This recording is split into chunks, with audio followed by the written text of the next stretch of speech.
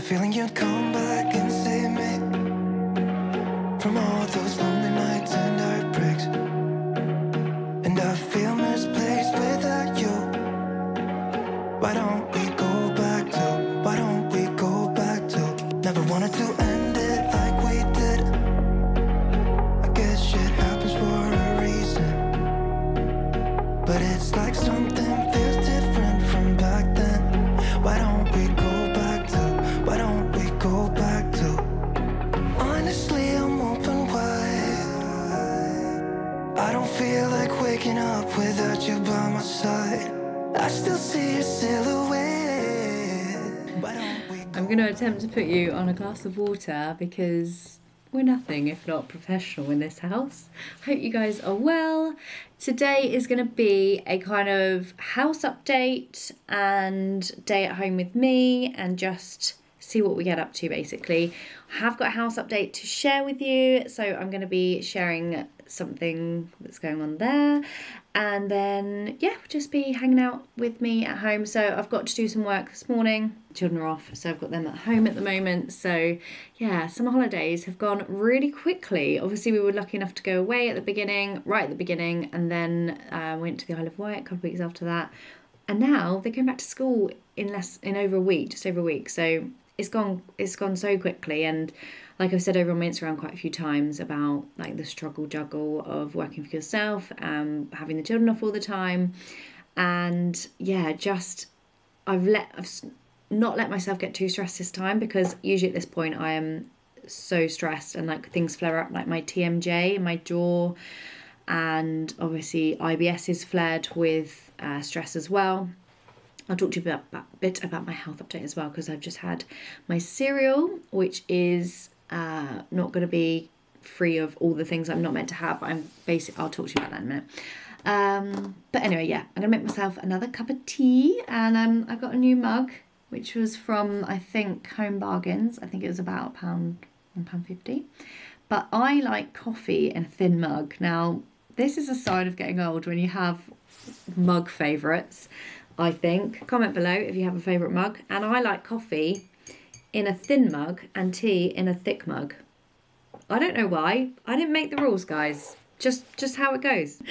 But yeah, I'm going to do that. And yeah, then we'll get on with the day.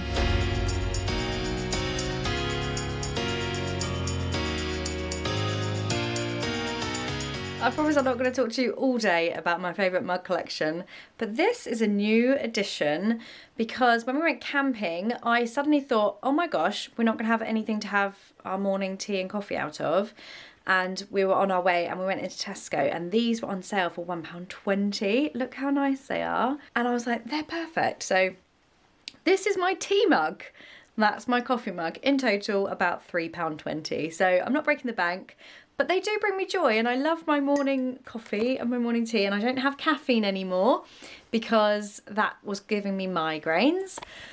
So I've got to enjoy what I can have, you know, while I'm talking about food issues and body and tummy issues and everything that's going wrong with me. Is it just an age thing, do we think? So it's not too bad, because this is after about day 3 of a bad episode, as I call it. And I think I may have discovered a culprit. Not the only culprit, but something that is actually really affecting me is soy sauce. Now, obviously, I believe soy sauce has got yeast in it. Alexa, does soy sauce have yeast in it? Here's something I found on the internet. Yes. Soy sauce does have gluten in it. Not gluten. They do sell some yeast. brands of gluten-free. What's it called? Soy sauce. Does soy sauce have yeast in it? Here's something I found on the internet. Yes, soy sauce does have gluten in it. Didn't ask for gluten, did I? They do sell some brands of gluten-free. Did not ask for gluten. Anyway, so while she's chattering along, yeah, I think it's that. And so obviously you can get gluten-free soy sauce, and tamarind, I think it's called, is actually really good for people that can't have gluten as well. But that's what I had a few nights ago. So I think that's what's affected me. And actually since then I've come up with 3 spots as well. So I think it's all connected. I'm not saying that that's the only thing that I have an intolerance to or the only reason or anything like that. But I think it's a really big one. So I know what to do, which is devastating because I love sushi and soy sauce I have in so many different foods, not just in like on its own, but like I coat chicken in soy sauce and then flour and then, oh, it's just yummy. But yeah, so if you are suffering as well, try seeing where you've got soy in your diet, because obviously it's in cereals and breads and everything like that.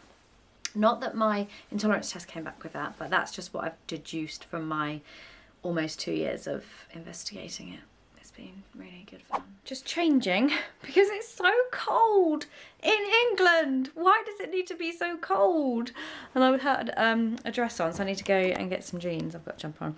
Also, who would like to see a post-summer wardrobe sort out, because it's out of control. It's out of control. I can't cope. There's so many I brought stuff down from the loft, and I've not cleared out the winter stuff because it's not really been warm enough this whole summer. So maybe I'll do that in a new video once children go back to school. Let me know if you want it.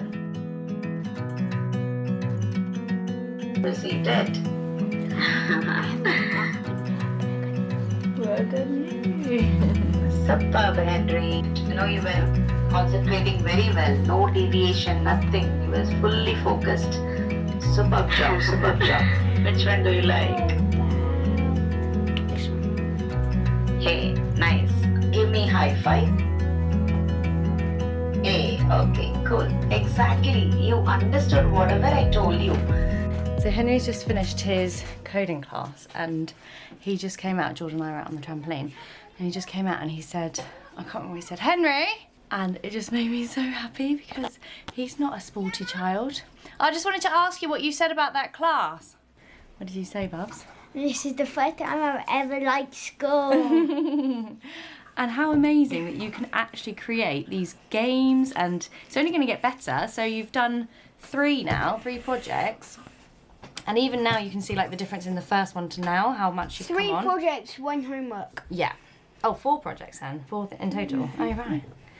And you could literally this is how like people created Minecraft, like one of the biggest selling games of all time. See, Mum? Wait. So he's created this game, and basically, oh yeah, you got it back. You got a goal. Just things like that. I just think I would never even know. And this is, show us what this is. Also, what's this called here? Coding. He scored a goal, yeah! I'm gonna do that again. And by the end of this course, you'll be able to actually create an app, Boom. a game. So yeah, it's just making me just so happy that he's found something that actually really enjoys, because you're not really sporty, are you, baby? You're a bit like me. I don't really do any sports. It's just like finding something that actually is like really ignited something in him. Thanks, Lisa. Run. I can't wait to see what we do next lesson. The Baiju lessons are all one-to-one and easy to book on with qualified and really interactive and personalised teachers, and they come at an affordable price as well. There's 12.7 million students doing these courses, and Henry has thoroughly enjoyed his classes. We booked a block of 8 classes and he has come on so far already. It's great to see him fall in love with learning and keep his curiosity alive with coding and maths too, whilst having fun. If you guys wanted to check out the Baiju Future School as well, I will leave a link for you in the description, which will get you a free trial. Absolutely no obligation. Henry did it and he loved it. And then also a 20% discount code if you want to carry on the lessons and see if it's something that your child will love as much as he does. I just love that he's found something that's a passion of his, and it's so future-proof. To think what students are going to be doing when, you know, when they're older is just crazy. So it's amazing to give them those skills now, because they are going to set them up for life. So I'm really, really impressed with it, and as I said, I'll leave a link for you in the description. Good old beans. Check potato with cheese and beans. Nice favourite. Really inexpensive meal to make as well. The question is, cheese then beans, or beans then cheese? Because we're divided in this house. Henry likes beans last, and Georgie likes them first. Personally, I like the cheese to melt on the beans myself. I thought I'd show you this as well. Well, that was a bit close, wasn't it? So I'm on a kind of break, funnily enough, from buying any books, because I've got loads of ones that people have lent me. And I've got this one, and I've been obsessed with Lisa Jewell recently. I love her books. I've read loads of them. But yeah, I'm reading this one. I've never read Marianne Keyes before, but I know she's a really, really well-loved author. It's called The Break. It's quite a big one. Yeah, about 660 pages, so it's quite a big one for me. Because I never used to be a reader, you see. And that might sound a bit strange, but I could never really read books. Like I never made the time to read books. If you've been following, you'll know that. So now I start reading, and I try and do it in the evenings before I go to sleep rather than scrolling on my phone. And yeah, I'm starting this one. I really like how she writes. She's Irish, and you can really like read it in that voice, which I really like.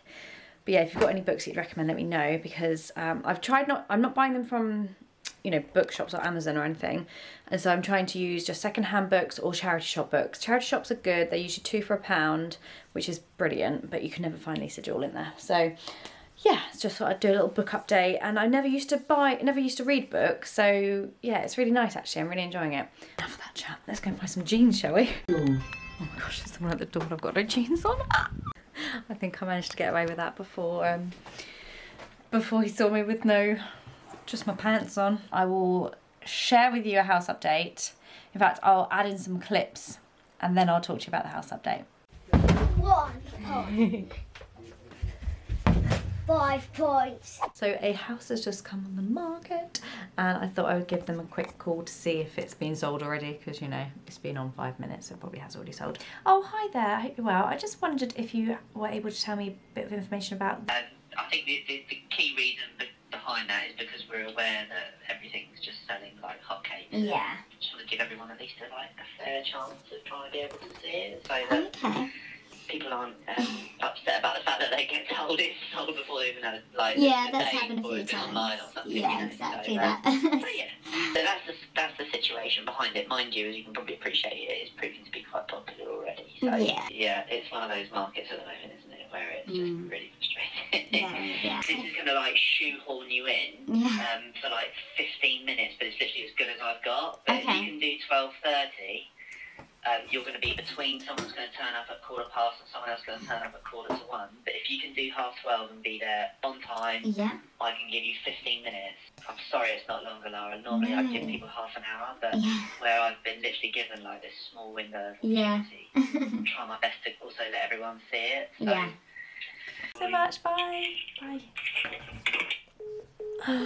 They got us a viewing, like they've got an open day on Saturday and we've got events all day, so I can't do that. And he's like, I've got 15 minutes tomorrow, I can fit you in. This is meant to be, because this came up while we were away and I hadn't actually phoned them, and then literally it's like the last viewing. I'm gonna get Tusky. We're on our way. I haven't done this for a while. Feels it's been a while, hasn't it? Yeah. It's been, I don't know, I don't think we saw any houses last month. There's literally been nothing coming on the market, has there? It's been so stagnant. There was one that came on actually that was literally like, I would say about £200,000 overpriced. It was ridiculous. The guy phoned me, I was like, I'm sorry, but that is so overpriced. And he said, yeah, I know it is. And literally the next day it dropped by 50 grand. So yeah, it's just ridiculous. I feel like people are just trying to completely take the mickey out, like with the market so buoyant, just trying to get as much as they can. But the house is only worth what you want to pay for it. And if it's that overpriced, it wasn't even like a nice area. It's like no garden. It was crazy. Anyway, this one's come on and we did see it while we were away, and we thought, well, I just thought I don't want to get in touch, because then if we aren't there to view it and it needs to be done by a certain point, then there's no point in going through all that like emotional kind of attachment to it. So anyway, phoned yesterday and you had the conversation that it was all fully booked on the viewing day, which is at the weekend, but he was like, because they're working from home, they've got children off on holidays like, you know, normal, and they're on Zoom calls all day. But he said, I've got their lunch break tomorrow, but we've already got 3 viewings, but I can do 15 minutes today. So I was like, I'll take it. This is going to be, I mean, I'll have a question. I'll have a good old chat. So this is going to be really rushed. But it might be, yeah, the perfect, imperfect perfectness. Oh, we watched Jeremy Clarkson's Farm. Have you seen it? We watched that last night. It was really good, wasn't it? I have such a respect for farmers. I did not really ever understand how hard it is and how much like the precise timings have to be, and if you miss it, like it was raining. This was bad is it? Like 2019. Can absolutely destroy everything. Like it's destroy your livelihood. Imagine if it rains too much. Like this year, it's been raining all the time. We've had like 1 week of sunshine, and if you have to like get all your fields prepared, you have to get all your crops prepared, and all these different ways of doing it. And yeah, imagine like the time, because you can't do it too early, so it's not ready. Yes, yeah. Anyway, better go, so we'll get the maps ready. But yeah, I'm excited. This one looks really good, doesn't it? It does. I'm not getting excited. No, no, we're not going to get excited. It's really nice, and there's so much competition and so many people. So we're just going to let it play out. And we'll put our, if we like it, we'll put our offer in, and if it's not meant to be, yeah, we'll see. I think this one will go over, definitely. Yeah, there's a lot of interest. It's so nice. This is really nice from the pictures, so not getting excited. 2-minute drive. Not that one. In a quarter of a mile, turn left. Just put that on and now you're not meant to hear me. So we're done. So the house was lovely. I really liked that house. You don't seem keen. No. Did you not get the feels? I didn't get the feels. Ooh, okay. It was nice, don't get me wrong, it was nice, but I don't know. What was it missing? Takeaway before we got in there. If you just judged on the house. Well, I really like the kitchen diner's lovely, obviously. Yeah. Really, they did it a few years ago. They've done. And that little snug room was lovely. Yeah. I wasn't too keen on the main one. The main lounge. Main bedroom was very small. The ensuite on it was really nice, but you're getting a bed in there, but you're getting maybe one. Like they had one chest of drawers in there. You're not getting anything else in there. That's because they had a whole dressing room. Though, they did, but that's your 4th bedroom gone. Yeah, but we wouldn't need a 4th bedroom.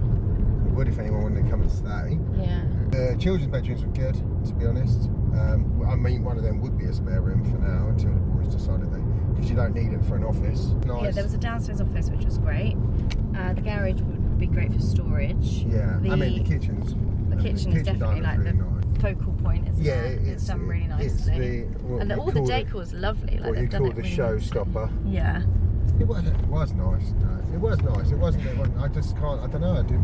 Well, you're not always going to get the feeling, are you? I think I was probably put off by somebody else's outside. Yeah, some of the neighbours and... no, they'd just not done it. They'd really not looked after it. Rubbish and yeah, like that. Toppled over. We've not already had it before where the area's not a nice bit, have we? So we've been given the booklet, which I love, getting these like particulars. They stopped doing it over last year, so we'll have a look through that. And he, bless him, he was so sweet. He's like had this like tight turnaround to get everyone fitted in. So he's written down all like the particulars and all like what's in the area and all things like that. So it wasn't overlooked either, which was a really good thing. No, it's very private. Yeah. It's a good size. Like inside, everything's really nice. It is. Yeah, it's a really, good size to grow into because they can have like their own bedrooms. God, it's a bit bumpy. Right, I'm going to put the camera down because my hand's really hurting, but we'll check in later. So, as you can see, we were a little bit kind of not sure on that one, and we have slept on it, and we've decided that it's not the one for us. And I do worry because I feel that we are obviously being picky because it's our house for 10, 20 years. We don't want to move again anytime soon. It was really nice, but it was just not the right area for us, unfortunately. And yeah, we're not going to go ahead with it. And just feels that there's nothing that's coming on, and when it does, it's just not. I know nothing's going to be perfect, and the house wasn't perfect, but if we could pick it up and put it somewhere else, then it would be like enough. It would be, we would be able to say that's fine for all the other things that weren't quite right. But yeah, you can't change the location. You can change everything about the house, but not where it is. So that's our decision on that one, which is a real shame. So yeah, I thought I would just kind of chat about that, because I said to my friend the other day, what are we doing wrong? What are we doing wrong? And I think it's obviously a really bad time to try and move, but equally we are quite fussy because we're first time buyers, but we're not gonna, I've said this before probably, we're not just gonna move and then move again in a couple of years. We're not young without children. We're not doing this for the short haul. This is something that we've been saving for so long that we don't want to just go for something just because we're desperate to go. So for us, it just feels like never ending. I'm sure it does for you guys too. And I was the last update, I was going to say I was not going to do any more because, you know, people are like, this is like Groundhog Day and boring, but then so many of you say it's really interesting and that you're going through it too, and it's, or you were going to start going through it. And like I said, if you're a young couple or on your own, buying with a friend, you'll probably have a completely different experience because you will just go for something that's right for your needs then and there. Whereas we're trying to future-proof it. We want room for the boys to grow into. We want them to hopefully have a playroom so that they can kind of have their stuff in there and then a separate living room space for us. So it's not something that is just like a quick fix for us. And people have said, you know, why don't you buy and then find something else in a few years' time? But we don't want to go through all that again. We want to be settled and have somewhere that's going to be home. So yeah, I do in a way kind of feel like, what am I doing wrong? But it's not a normal circumstance. Buying a house at the moment is not normal, is it? It's absolutely wild out there. And even the estate agents are saying, you know, these houses are going for, they're so overpriced for what they are, but they're selling because people are just desperate to move. And renters are really finding it hard as well. It's been awful for, you know, everybody really, apart from those like property developers or landlords that have been able to buy without any stamp duty, and now they're living the best life perhaps. I don't know. I'm not a landlord, so I don't know what they're doing, but all I know is that the stamp duty holiday demarginalised first time buyers, and that is as like that's fact, because the only benefit we had when we were first time buyers was that we didn't pay stamp duty on the first 300,000. So to take that away and mean that everybody else that did pay it didn't have to pay it, then it doesn't help the first time buyers out. So bozza, sort it out, mate. Anyway, guys, I'm going to leave it there. So it was a bit of a long one today. Don't forget the link for the Baiju Future School coding classes in the description for a free trial. And I'll try and leave any other links I've mentioned in there as well. Thank you so much for being here today and hanging out. And I'll see you really soon.